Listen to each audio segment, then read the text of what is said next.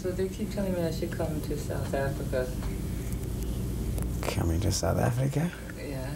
Yeah, well, I mean, I think now a lot of people will start coming to South Africa, especially now that there are these changes taking place in South Africa. I think a lot of people will actually come to South Africa to visit, and I can be very happy if some people from America can come to South Africa and see, you know, what's happening in South Africa, because some people have a very wrong idea about South Africa.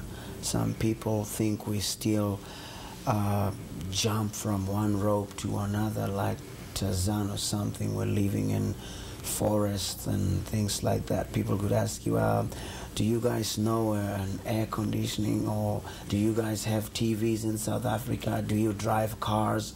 Do you, you know? But I think it can be better if some people from America can come to South Africa and see, you know.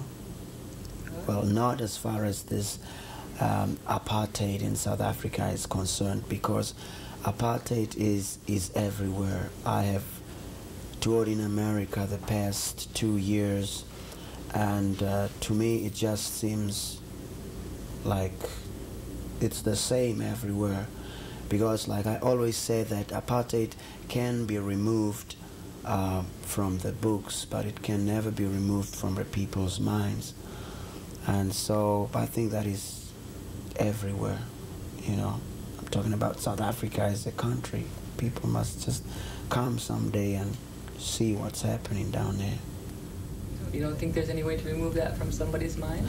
Well, it's with the people.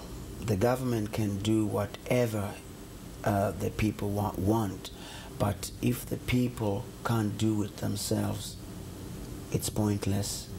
Because I saw things happening in America that I never thought can happen in America.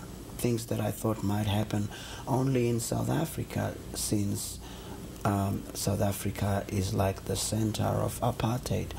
But now, having done all these tours in America, France, and all of these places, I think apartheid is just something that is within the people's minds, and it cannot be removed by the government. It can only be removed by the people themselves. You know, it's with the people, because this whole thing is all in the minds. It's all in the people's minds. Yeah.